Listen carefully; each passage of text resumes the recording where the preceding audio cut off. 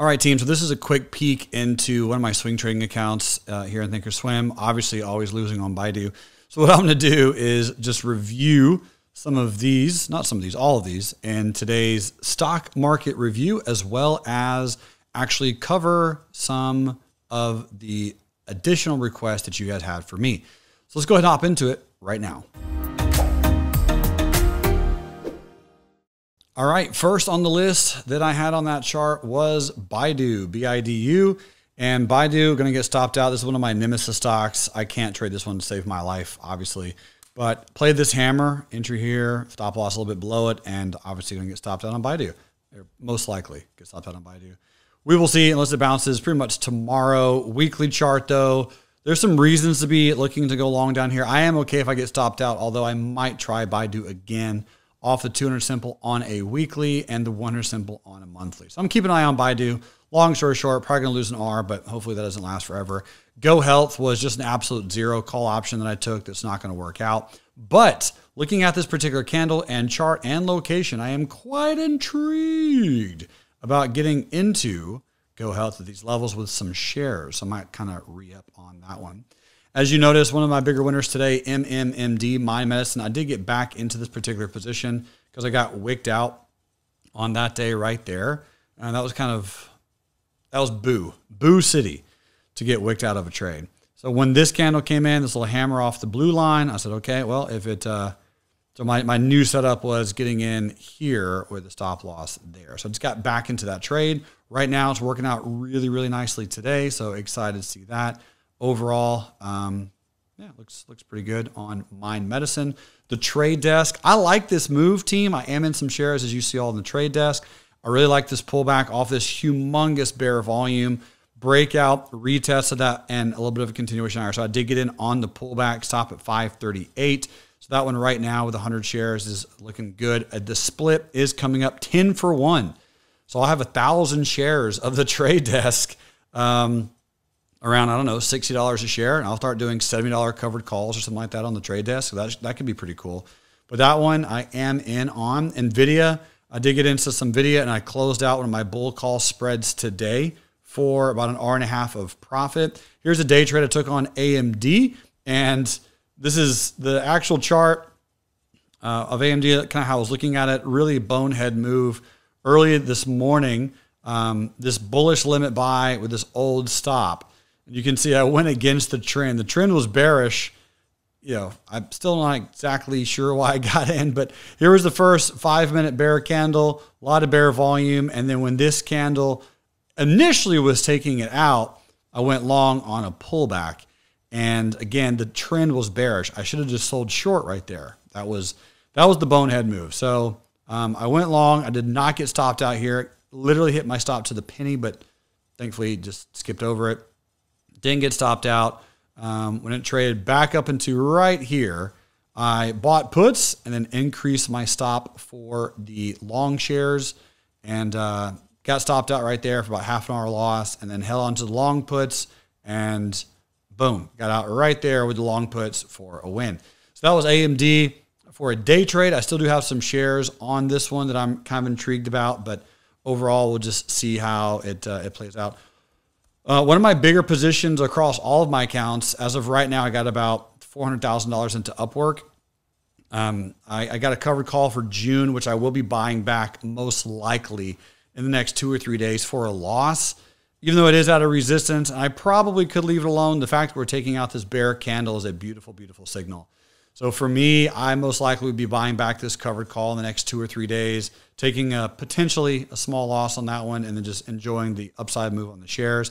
I have shares, call options, leaps, no put sales, but it looks good. I'll keep an eye on it. I'll wait a day or two. I'll let it close above, retest, kind of pull back. I won't aggressively exit that position because if I get called away at 50, it'll be a huge win. But Upwork, obviously one of the positions I'm in as well. Stone Co. Limited. In this one also, I did like earnings. We are still below the 200. Weekly chart hanging out. It's just chilling, but earnings were nice, and it still isn't an uptrend on a weekly chart. So I do like that. Monthly chart, very, very nice hammer candle. And moving averages are also bullish. So for me, I'll stay in Stone Co. Limited long. I'll just kind of hedge with options, right? Buy puts, sell calls, and be patient and let it do whatever it's going to do. And of course, Tesla. Come on, Tesla, bounce. I got pennies away from getting stopped out on the 3rd of June. Didn't quite get there, but I mean, literally cents. And then you got a one white soldier yesterday being Friday, and then you got a little bit of a continuation today. Morningstar reversal. The 200 is a resistance, but this is the spot that Tesla needs, and I will repeat, needs to bounce. I have a lot of friends selling some puts down here. I like this area. If we can get a bounce and a double bottom, that'd be phenomenal. I think best case scenario, though, honestly, for Tesla is we hit the 100 in June. I think that's best case. So if that happens, I'll just sell and lock in some profit. Tesla needs a little bit more of a sideways consolidation for a little bit longer, and I'm glad it's happening because it needed to. We just had this massive, massive run up. So this consolidation is healthy. This monthly chart, it was just looking hilarious. So buy low, sell high, be as patient as you can. That's pretty much going to be the analysis for a while on Tesla. And just enjoy the sideways chop. Sell puts, sell calls, buy shares, be patient, bull put spreads. And when it gets high enough, bear call spreads on Tesla, and just kind of enjoy the sideways move. So if that can slowly go higher, that will be great. I know American Well, Dan Jansen is excited about this one. This was one of his $5,000 account challenge stocks. It's a beautiful, beautiful candle today to see on American Well. Very excited about that one. Nice little pop today. And I do think American Well could eventually go a little bit higher. So people are hoping for sure on that one, just giving it some time. Teladoc, TDOC, also a little bit up today, and I'm expecting this to go higher. It never broke below my buy puts line, thankfully. So Teladoc, let's see if Teladoc can go a little bit higher. It's got a lot of moving averages to battle, but I will get into some protective puts at 173 on Teladoc. And here are some stocks that were requested by all of you guys. Number one, Ethereum. I do have some Ethereum. I am buying some as we accumulate down in this general area. This is a very nice pullback, and the only thing I can say on this one is if you're interested on my thoughts on Ethereum, go back and analyze this 2017 pullback back in June. I think we're going to experience something similar on Ethereum. We will see, of course, but that's kind of my current prognosis. So buy as low as you can, be as patient as you can, give it some time, but Ethereum looks nice. CRN, the Chronic, got a request on this one on Instagram. 100 simple moving average, decent target at 957. Here's the weekly chart. Weekly 200 acting as a support now. That's kind of nice. It needs to start bouncing. It is above most of its main moving averages. So if it's going to bounce, this is where. So if you are in, stay in right now. Probably have a stop loss. I mean, at the lowest, 690. At the highest, 775. And be patient.